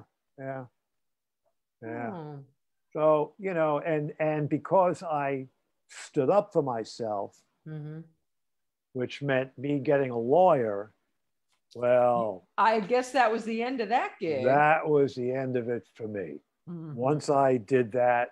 Yeah. Which was fine because you know what? I played with him for 4 years and it was fine. It was time to move on anyway. So, and actually after that is when I started to play with Graham. I think with Graham Parker, actually. Did you do it? You did a tour with Graham? One tour, and we did a live record from the Bottom Line. Oh, yeah. It's called Graham Parker and the Episodes. Damn. And that was another situation where we had a problem with the guy that you're working for who doesn't want to pay you. And the whole band had to go to the union and get a lawyer just to get Graham and his record label to pay us. It's like, and I loved Graham. We got along great. It was a great little band. Graham was totally cool. Loved him. Loved the music. He was a great hang. Great to travel with. And then right at the end, it's like something has to come into the equation and spoil it. Wow. It's like, and it wasn't me, it was the whole band. It was just all. I'm so sorry to hear that. It's like, God, what is like, why can't these things work out right? So talking about things, so we have to talk about Bob, about Mr. Dylan and how you got that gig. And I have a little story of my own with that. So how did you get the Dylan gig? So I got the Dylan gig. Because for me, he was God, like the Beatles were God. And he was God to me. Was he for you? So before, no, not a God. No, you weren't folk music crazy. I was folk music crazy. Oh no, I like this and that, but maybe not that. I mean, like I love his Infidels record. There are things that I love, and then maybe things that, and there's probably a lot of shit I haven't even heard. Oh come on, freewheeling Bob Dylan. There's nothing better than that. Oh no, I love the old stuff. I love the old shit. Yeah, I love the old stuff. I love all the old shit. Well, but that's what I'm saying. He was a guy. He was anyway. So how'd you get the gig? Well, okay, so that was my 80s adventure was Billy Squier in 81, and then Hager and Sean, and then Brian Setzer, this was all, and then Billy Idol, and then after Billy, Bob. So that's a really big detour that you took from that other kind of music, because that other stuff is very different. Yeah, well, you know what? That's I listen. I've had quite an adventure as a sideman. I mean, there was a period of years where I played so many downstrokes with a pick, where if I had just a penny for everyone, I'd be a very wealthy man. I mean, it was almost like I had I would go from, there were periods where I went from extremes. Like there was my, in the 80s, I did a lot of, you're slapping, you were a at one point, yeah. You know what? And now I can't even do that anymore. I just don't do that. God, but between Billy Idol and Joan Jett, I mean, I was, but so with Bob, I was hanging out at Benita's office. Remember the cable building on Houston and Broadway? Mm-mm. You know the cable building? It's a famous building. I don't think so. All right. Well, anyway. So Benita had an office there, and I went down there to meet her, and we went downstairs somewhere to a restaurant to have dinner. And her assistant called down and said, somebody from representing Bob Dylan is looking for Kenny. Holy shit. So we got the phone number, called them back. It was like somebody from a lawyer or management or something. And they said to me, can you be in this studio tomorrow at such and such a time? And I was like, yeah. And it turned out I had to go to Montana Studios. Remember Montana Studios on 11th Avenue? Yes, I do. So I went there, and I walk in, and it's G.E. Smith and Chris Parker on drums. That's it. No Bob.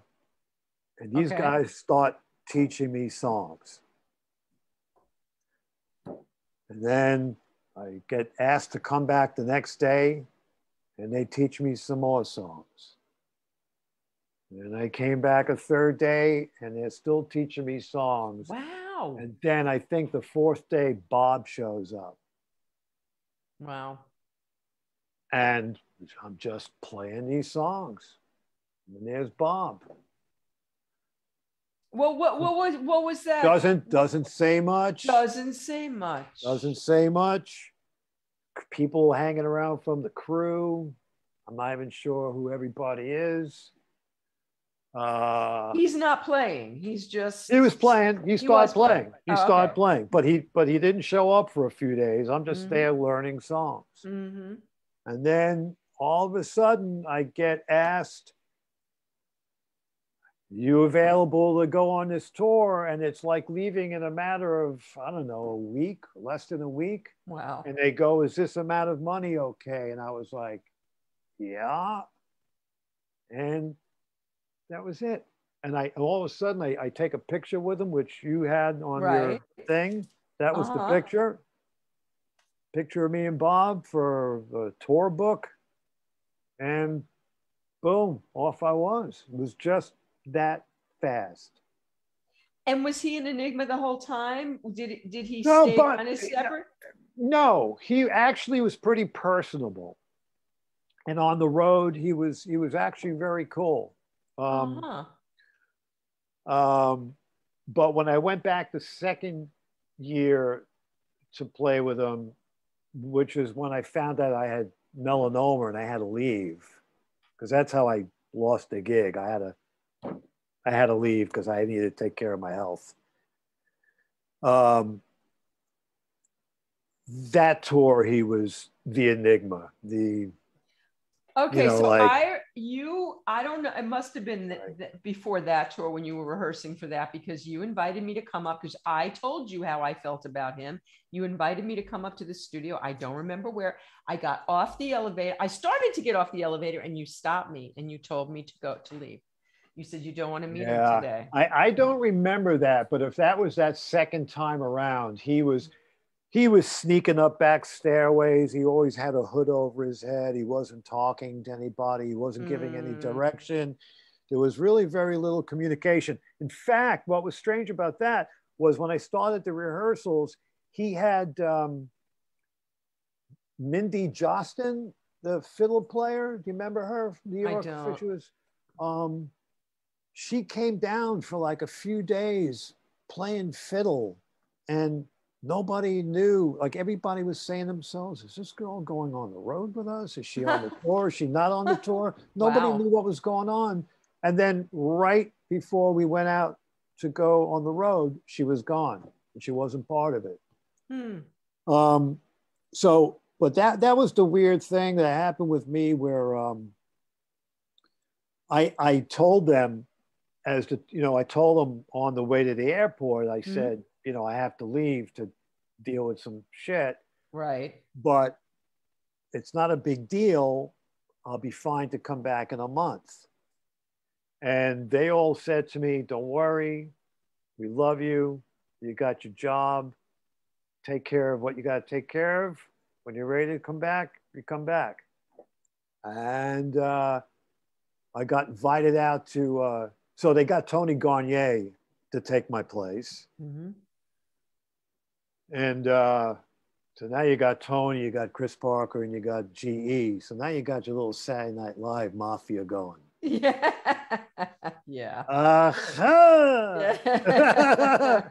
What? You bastard.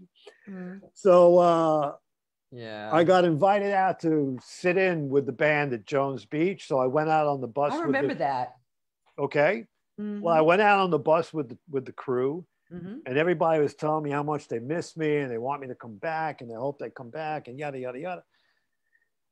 And I'm hanging out, and Bob says, Bob wants me to come and have a chat with me. And he goes, I don't really feel like changing bass players now, So he's telling me, and I'm like, yeah, I know. When you're off the bus, you're off the bus, And that's what happened. So then, this is before I went up to play with him. And now I'm like, fuck. Oh, yeah. Now I'm like, I'm supposed to go up there and play and be like, I'm really happy right now. I just lost my gig, Yeah. So I called my girlfriend, and she goes, you fucking stay there and go up there and play. And she was like, no, you go up there and play. And I did, Yeah. But that was it. Over. That was it for me. So, but you know what? It was fine while it lasted. Hey, look, you got to play with Bob Dylan. I'm sorry. Got to play with Bob, that's and the great. music. You know what? And that little band that we had was really great.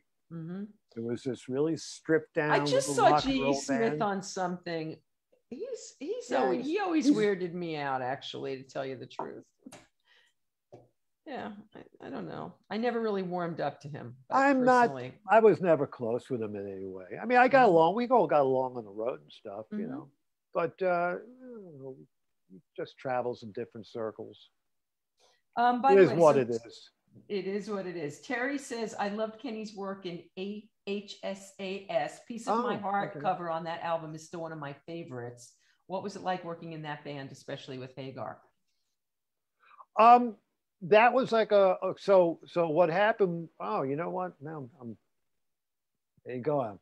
Stuff is coming back. So that came about. You know, so I was playing with Foghat in around 1983. Oh, I loved Foghat.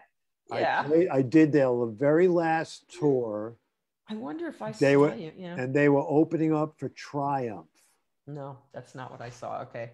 And after the tour, we went down to Atlanta to do some demos with a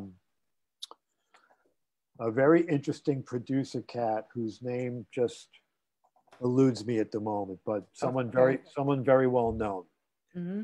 And we were doing some demos. And I just figured, you know, this is what I'm doing. And I really like those guys. I mean, I loved Lonesome Dave and, you know, Roger Earl. What really sweet, great people. And I get a call out of the blue, and Sammy and Neil are putting together this project, and they want me and Michael Shreve, and they want me to come out. They want to put me up, take care of all my expenses, give me a chunk of cash, and give me a piece. And they want to do this record. And so I had to do it. The Foghat guys were a little miffed that I did that, but I mean, there was nothing going on with them at that point. And so I just had to go and do it. So went out to San Francisco, went out to Oakland, San Francisco, and then worked in Oakland at the Journey sort of complex. And Sammy and Neil literally wrote this record on a daily basis. I mean, every day we would go there and Neil had this music and Sammy would sit on a stool and just be coming up with lyrics out of, you know, it just was this thing, this flow. And we're just putting this thing together out of the air, basically. On the fly. Kind of, yeah. I mean, Neil was just coming up with music and Sammy's just coming up with lyrics. And it was like, these guys are like. And what happened was, over the years, I'd see those guys on the road. Like I'd see Sammy when he was with Montrose even back in the day. Or, wow. You know, and Neil with Journey, and you know they used to say to me, "Hey, one of these days, Kenny, we're gonna do something. You know, we're gonna do something." And you know they called me, and they were both on hiatus from their respective careers. You know, whatever they had been doing at the time. Journey was on hold. Sammy was, you know, and they just figured this is the time to do the project. So but the concept of it was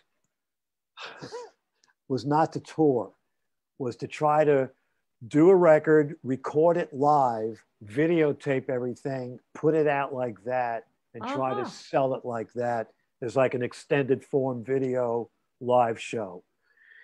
And it didn't work. We should have toured. That band should have toured. It would have been unbelievable if we took it out live, but they didn't want to do it. Or maybe they couldn't because they had other things that. Was Sammy doing Van Halen then? What year? No, that was before. It was before. Yeah, I'm not sure what Sammy was doing at that time. I mean, I don't know if it was. I can't remember quite at this point, but and maybe we couldn't do it because maybe Neil was committed to Journey at some point, so we wouldn't, you know. But I just, the thing with me is I was glad to do it, and my only regret was like it was this guy. It was like these guys were like little play project. I don't think they really took it seriously enough. And for you, it was your gig. To me, it was like, man, we should take this out and really do this as a real band. Right. That way, I think it would have generated way more record sales. Everybody would have made more money. At least Michael and I would have. Right. And, you know, it might have made more of an impact. But, you know, so it goes. And again, so next, right? So now, all right. So Well, we've been talking forever. So we have to talk about the Yardbirds. How did this come into your life at this point in time? did you see that picture I sent you? Which one? I sent you one in an email earlier. Which you sent me 3 pictures. What picture are you talking And then I about? sent you another one. You did? Yeah, you got to see that. It's funny because that to me is like fate. Okay, wait, I'm going back and I'm looking. Go look at your last email. One more pic. I just saw that. Okay. Look at that. You with the Yardbirds album. All right. I'm going Right? to post this on the thread after the show. I didn't see that before. Oh, wow. You know what? I got to tell you crazy. something. When I was growing up, That's was crazy. Yeah. absolutely out of my mind for the Yardbirds. The Yardbirds were my favorite fucking band. Wow. I lived and breathed Yardbirds. I had all the records in mono, and I didn't stop playing them. Wow.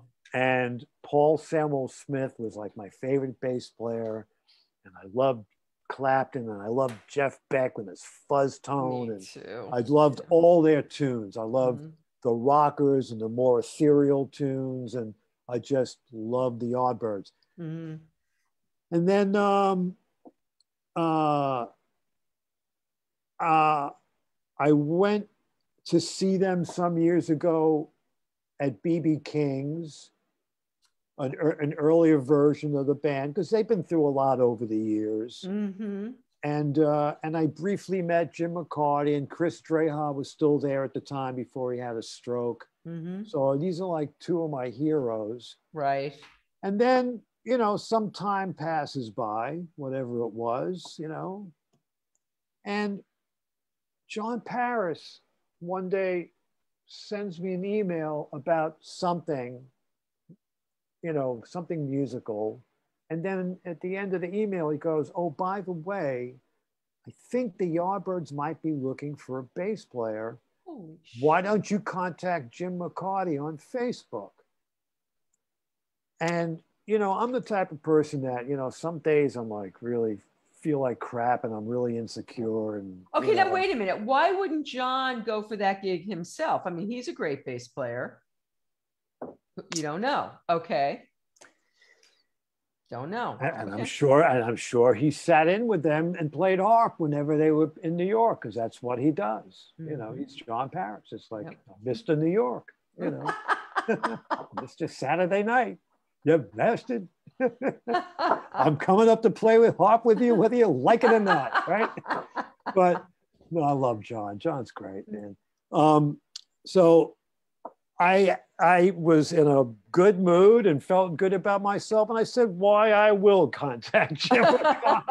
Gosh darn it, I will. So I sent him a short message. I said, on Facebook? Yeah, I sent him a personal message. And I just said, we met a few years ago. I'm a really good friend with John Paris. I said, I've been a huge Yardbirds fan since I'm 14 years old. I said, it's my favorite band in the world. John, here's, just Google my name. I won't bore you with the details here. Just Google me to see what I've done. And I said, if you need a bass player, I'm available. Got back to me 3 days. He said, you got the job. Stop. You didn't even audition? No, I did nothing. You just said you got the gig. Wow, Kenny. Wow. Yeah. And I was just like, and I got to tell you, you know, playing those songs, I mean, and then I look at that picture that I sent you. Oh my God. And, you know, that's the shit that I love about, it's like the universe, you know, somehow, I mean, it's like, I joke, it's like my 50-year-old dream that came true. You know, it took 50 years, but I got the damn gig, you know. You got the damn gig. And I saw you, I've seen you as a Yardbird at least 3 times, I want to say. I mean, and I love it. I love it. You know, when I turn around, I look at Jim playing, and I just, you know, and I'm playing all those bass lines that I used to, you know, listen to and want to, you know, play along with, and you know, now Godfrey's playing guitar. Oh, I was just going to say that. So old friend Godfrey is. Yeah. So Johnny A was playing with us for a few years, and then he was really snotty to me at your live gigs, by the way. Johnny's a great guitar player, but he's better off having like his own thing. He just he's not a team player. He's not a team player, but he's a great guitar player. I never say that. Yes, he was great. But you know, after 3 years, it was just Jim felt like we needed to change up, and Godfrey's just, you know, she's such a sweetheart, man. It's just a pleasure. The last time I saw Godfrey was not that long ago. He was the musical director for the Happy Together tour, and I was going to see Howard Kalen, and Godfrey was back there, and the Cowsills, a lot of my friends were there, and he was great. Yeah, you know, Godfrey is like, he plays great. He's just you know, no issues or anything. He just gets along with everybody, and it just makes everything easy. And I'm trying to remember when I first met Godfrey, he was playing with John Entwistle. Am I wrong? No, he played with. Yeah, man, Godfrey's played with some amazing people. Jeez. I gotta get Godfrey on the show. I remember that he was with Entwistle at the time, I think. You should get him on, because he's played with so many great. I mean, he's played with Jack Bruce. He's played. Yep. He's played with some seriously heavy duty people, you know, really real musical shit. So is it a different experience with doing it with Godfrey? It's just the overall vibe is just a little less tense than it was. That's all. No, I mean, we all got along in the past. It's just, there was just things that were going on that I think Jim just felt like he couldn't really deal with, and he just needed to, you know. So Tony's writing that you guys are booked for 2022. Apparently they're booking stuff, you know. Who knows what the hell's going to go on, right? Yeah. I mean, I really hope it works out. I've been waiting now. Do you miss playing? You must miss playing. I do miss playing. I mean, there are certain things I mean, you know what? I want to just do things that make me feel good. I don't want to do things because I have to do it for money, even if I don't, you know, I don't want, as long as I don't have to do that, I'm okay. You know, I just try to do things that I really like, you know, you know, even on a local basis. I mean, I don't want to be in bars all the time just to pick up a few bucks if I don't really, I can't deal with it anymore. It's just not what I want to do, you know. So Kenny, so we're getting to the end here. What would you love to do? So here, before, you've had a big past, you have a big history, you've played with a lot of people, you've played incredible venues, you were there when Frampton Comes Alive was you've done amazing things, right? So is there anybody, okay, so the Yardbirds was like a 50-year dream come true. Is there anybody you have yet to play with that you would still like love that experience? God. You know what, you know what? I don't really think about it much. You know what? Because you probably hit all. Oh, you know what? I didn't tell you actually what I've been doing though. Okay, tell me. Now this is something a little different for me. So I've been playing. Now you probably don't know who it is. Okay. But I've been playing with this amazingly wonderful guitar player. One of the best freaking guitar players I've ever played with. Wow. His name is Steve Kimock. Do you know who Steve Kimock is? I don't even know how to look it up. Kimock. Look up Steve Kimock. I'm gonna. He's out of the Grateful Dead jam band world. Okay. And he's fabulous. Well, first of all, he's an amazing musician, like real musician. But he plays rock, jazz, blues. He's country. He can do so much. He studied Indian music. He can hear microtonally. He plays great lap steel guitar. He's a fabulous guitar player. I never knew about him. Mm-hmm. And I got involved with him through my friend Dave Orsikinen, who plays drums with the Hooters. We were going to play with him. It didn't work out with him because he had too many commitments with the Hooters. I'm working with the guy. I just started doing this year. We don't work too much, but we're going out in November for some shows. We're playing the Ramble up in Woodstock. We're going to be doing some shows. We're doing some Hot Tuna dates in December. But what's great about this is it's this guy, Steve Kimock, and then another guy, the other guitar player, singer.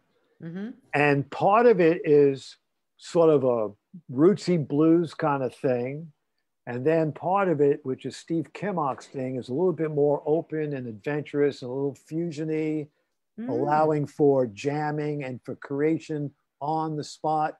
Nice. Never the same thing twice, which I have not been able to do for many years because I've always been playing somebody's songs. Uh-huh. So now I get a chance to actually open up and listen, and you got to listen and hear what people are doing and reacting in real time. Like I wanted to do when I was 15, 16, 17 years old. Right. And I haven't done that since then. And I'm doing it now. Wow. So that's actually, now I hope that we continue to play and I hope they'll do more stuff. But right now, for what it is, it's all really cool people. It's almost like a little family operation. And Steve's 30-year-old son is the drummer. And he's incredible. This kid plays his ass off. Wow. Really musical. Not like not like head banging shit. This is like some really cool. It's stuff that I really normally don't get a chance to do. Wow. So that's like the latest thing that I've been doing. That's really cool. What kind of venues are you doing? Little clubs? What are you doing? We're doing like medium size. Well, this summer it's been some outdoor things, and there'll be like medium sized stuff, I suppose. I don't know what Hot Tuna is doing, but whatever they're doing, it'll be those places. Probably medium sized theaters. Yeah. I didn't even know Hot Tuna was. I saw Hot Tuna. I know. I didn't know they were still around. Still around. But I mean, Jack Cassidy used to be a big hero of mine as well. Yeah. But so that's the latest thing that I'm doing, and so I'm hoping that will continue, and then I'm hoping that the Yardbirds stuff will happen. So that's what I'm looking forward to. I always kid around, and go, thank God for Social Security.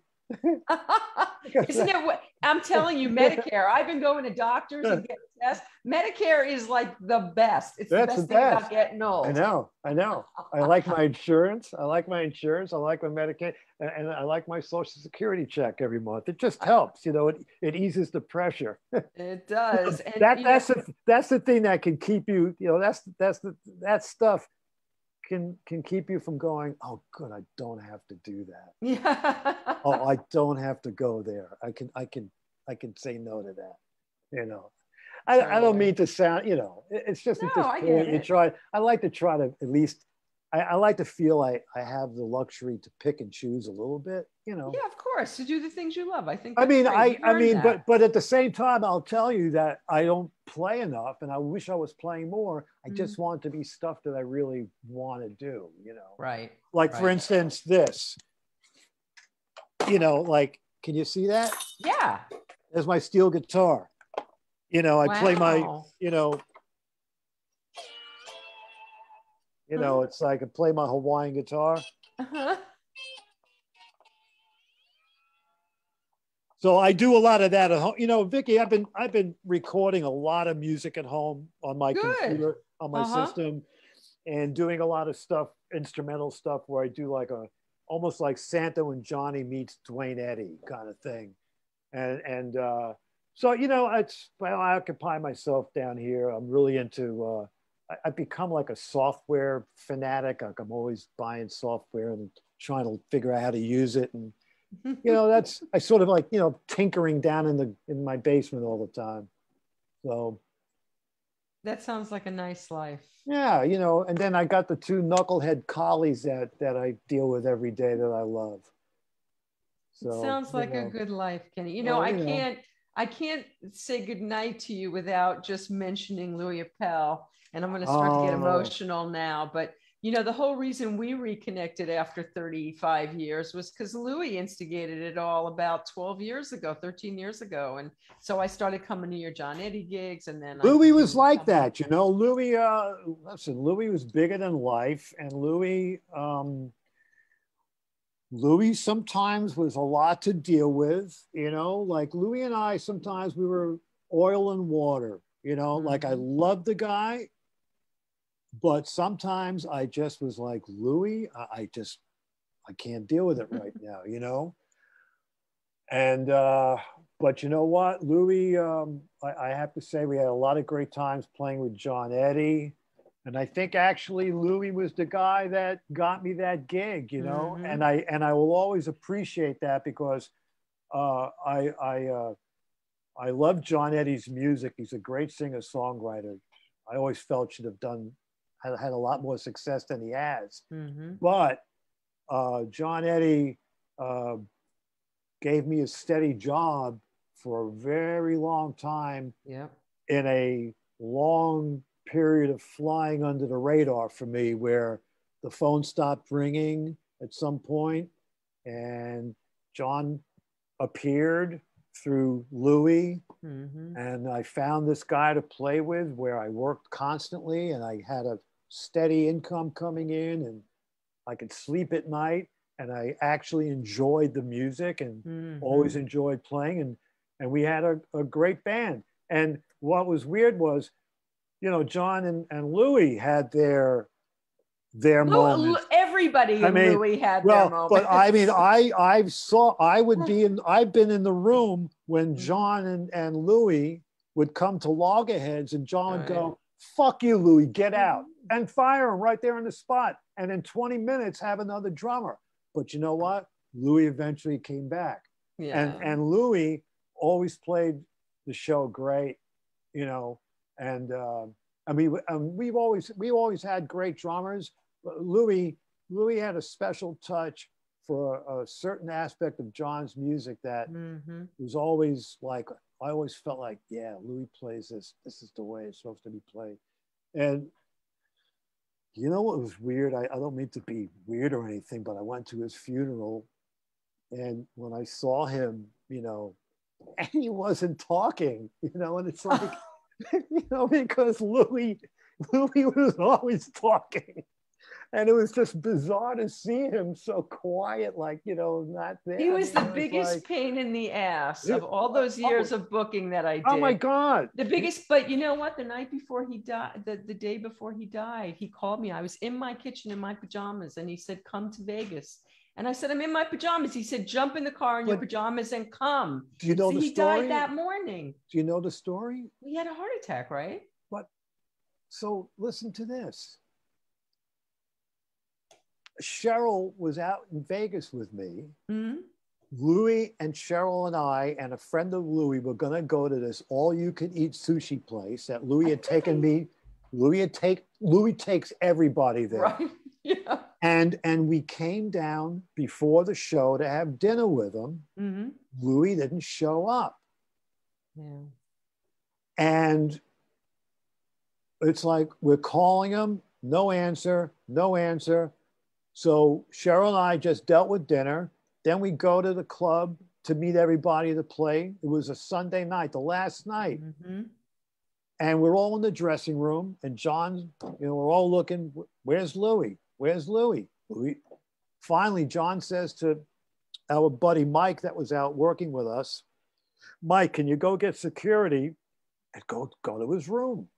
They went into the room. They found him wrapped up in a blanket the way he used to always sleep. Like Louis would wrap himself up like a cocoon. That's how he slept. Because I've roomed with him. Anybody that's roomed with him knows that that's how he slept. And so the night before all this happened, Cheryl and I were the last ones to see him. We went from Saturday night after the show We went up the elevator with Louie to our rooms. We said, good night, Lou. We'll see you tomorrow night for sushi. And we never saw him again. He went to his room and he passed away. We were the last ones to see him. I mean, it's like fucking, God bless him, man. You know? Yeah. Well, he was just larger than life, that guy, man. I'll tell you, that's when I told you earlier, he would drive me home from John Eddy gigs and he'd go, all right, go into McDonald's and get me I think it was 4 double cheeseburgers was his snack before he went home. We would go to McDonald's on 6th Avenue and 40 something street. Yeah, I'd get him the burgers. He'd drop me off at my place on 46th Street between 1st and 2nd. And then he'd go downtown. Yeah. He took my daughter out. He took Samantha out for me and Samantha out for lunch just a couple months before he passed. And he's nicknamed her S. And he used to always go, how's S? Louie was just special. He always did that. He always had things for people's names. He always had things. He was something. Kenny, you're some, and I'm grateful to Louie because it's because of Louie instigating that all of this started up, that you and I became friends again in this decade, in later years. Yeah. Yeah. And I can't wait till the next time you're out in LA and I get to see you play again, because it's always a treat. I hope that happens. I just hope things get to a point where it's somewhat, I'm not ready to go to watch gigs, let alone, but I know. By the time you get here, I'll be ready to go. And all right. Thanks so much for doing this. I've been trying to get you to do this for years. I know. Well, I guess this was the right time. So it was the right time. And I really, really appreciate it. And I love you so much. And it's so great to see you. You look fabulous. Thank you. And thank you. I really appreciate it. Thanks, My honey. great pleasure. We'll be in touch, okay? Okay, Kenny. Take care. I love you. Bye.